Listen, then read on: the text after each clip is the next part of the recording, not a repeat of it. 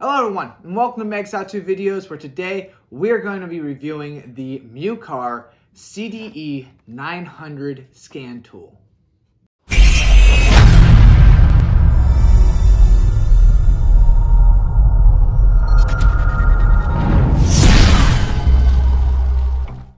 Now, before we dive in too deep into this review, I want to let you guys know that this is not a paid sponsored video. The company sent me this scan tool free of charge to do a true, honest review, and that is what I'm going to do. So with that said, let's start with the unboxing. Here you can see there really isn't much to unbox. Packaging is definitely well put together. You can see here that I struggled trying to open this thing, and it took me a little bit of work to get her out. But here you can see it comes with a USB to USB-C charging cable, a user's manual, which if you want to read it, feel free to pause the screen.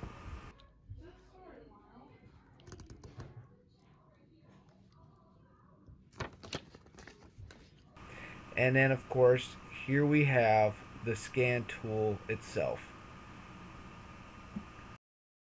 When turning the scan tool on, it takes about 30 seconds for it to boot up. If this is your first time turning it on, there will be a few messages that pop up on the screen just to simply walk you through on how to set this scan tool up.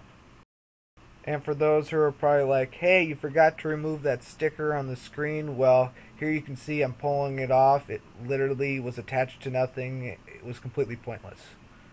To update the scan tool, you need to link it to the internet. To do so, you need to pull down the drop-down menu from the top. Here you can see I struggled trying to get it to work. However, it's good to note that this is the only menu that I have had issues trying to navigate on this device.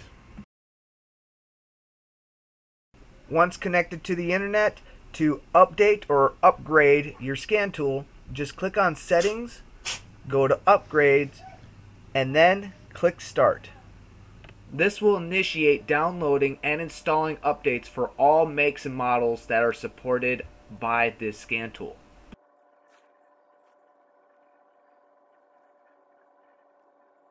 Here on the main menu, you can see there's an option listed as Other Diagnostics.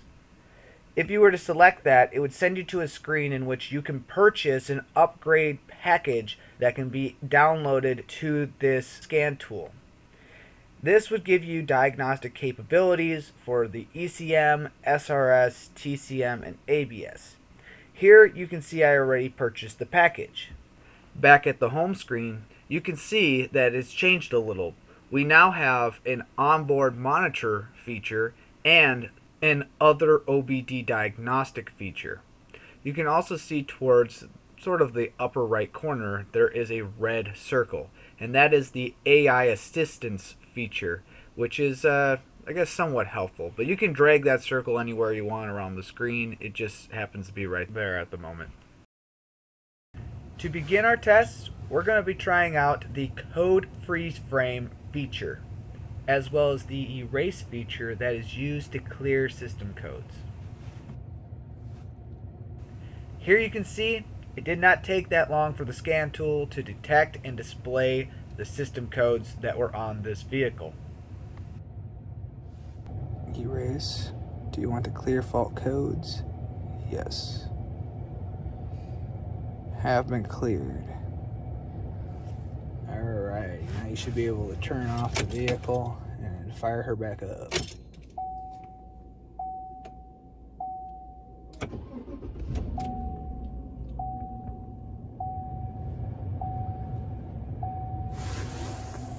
Cleared it. It looks like it cleared the light. Next, we're going to test the live data stream feature. While performing this test, I believe I had it hooked up to a 2016 Ford F350. Now, I like how they have it set up so that all the live data from all the different systems are being displayed in one area, so I can just scroll through them all, versus some of the other scan tools I've used in the past where I have to literally go into each system to pull up their live data. Sadly, when it came to testing out the O2 sensor test feature, no matter what vehicle I had it hooked up to, I kept on getting the not supported message. So I don't know what's up with that, but currently it seems like it doesn't work. Now let's take a look at the features you get if you purchase the upgrade package. Here we'll start with the onboard monitor. This feature will display different test values, which can be pretty helpful information. Next, let's look at other OBD diagnostics. So we select that. You can see we got EVAP system test, version information, and DTC lookup. Now this one's sort of cool. If you were to select that, you could then type in the system code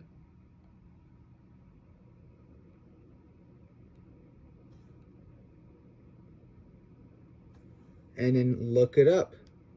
See? So this one's the O2 sensor circuit low voltage, and you'd be able to read more about it to help you out.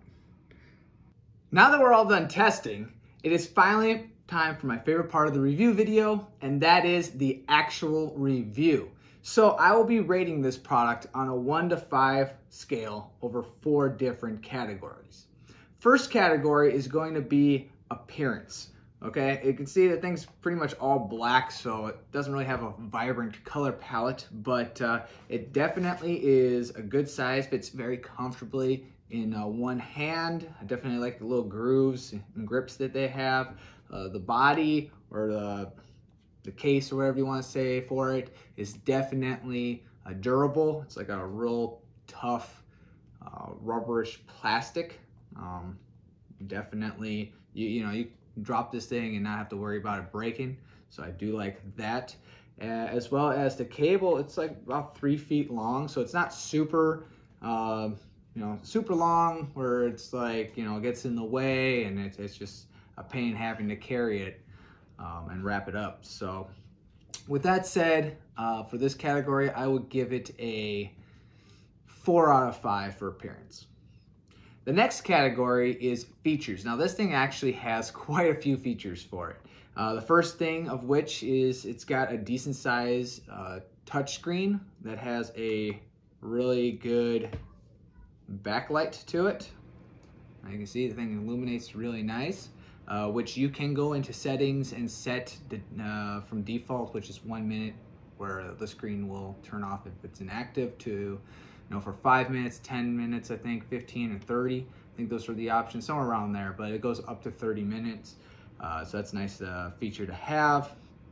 It also has built-in rechargeable batteries that charge using a USB-C cable, so it's definitely nice that they're keeping up with modern charging capabilities. Charging wise, if you just left this thing on continuously without it being plugged in, you probably got about 3 to 4 hours worth of battery life, which is pretty good. Again, if you plug this thing in just like any scan tool, it'll charge it using the OBD2 connector. So that'll keep it well charged. Charging wise, I was able to charge it from 1% to about 100% within an hour. So it definitely is fast when it comes to charging. And it also has a screen recording feature. I actually haven't gotten the chance to test it out yet. It is in settings. Somehow I overlooked it when I first was going through there, when I first started this whole thing, and then when I was getting ready to shoot, I went back through settings and found it, and I was like, oh boy, it's actually a feature that this thing has. So that's a nice thing to know. And it also has upgradable memory. It has a micro SD card slot mounted in the bottom right next to the charging port. So you're able to store all your recordings as well as upgrade whatever the memory is that's currently in here. I don't know what the internal memory is currently. If I do find out, I'll throw it up on the screen, but as of right now, I'm not 100% sure. But with that said, it It definitely has quite a few features internally. It's able to do, of course, the standard code reading, but of course not just code reader. It's also, it's a scan tool, so you're able to do the live data reading, which is nice, as well as if you do the upgraded package, it also has onboard monitoring. So when it comes to features, I would give it a 3 out of 5. Again, there are quite a few other scan tools I have tested out where they incorporate a lot of other features, but again, those are usually way more pricey, so I can't really fault it too much, but yeah. Next category is price. How expensive is this thing currently? Well, currently on Amazon, it's listed for just under $100. However, they also offer a $45 coupon that you can attach to it, dropping it down to roughly $65 before tax. I'm not sure how long that coupon is going to last, but so with that said, as of right now, I'm going to just say it's about $100. Then when you include the upgradable package, which will upgrade the diagnosis systems for the ECM, TCM, ABS, and SRS, you're looking at another $40 on top of that, which brings you to about $140, which, I mean, is not bad when you compare it to its competitors. However, it is still a little pricey, so I would probably give it a 4 out of 5 for overall price. The last category and most important category is performance. How well did this thing do its job? And well, currently it says that it is compatible with up to 96 makes and pretty much all of their models of vehicles. I, of course, wasn't able to test it on all 96, but for the ones I did test, which were pretty much Fords, Chevys, GMCs, and Dodge vehicles, it had no problem detecting it. It has the auto detect feature, which actually that was one of the things I forgot to mention earlier in the features.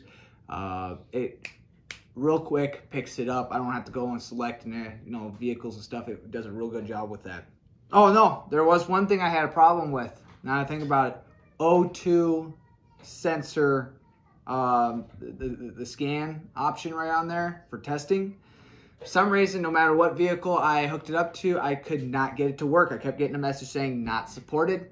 So I don't know if that's just something that's specific to certain vehicles, but again, I tried it on several different makes and models and I could not get that to work. So the thing that I don't like is that it just doesn't work.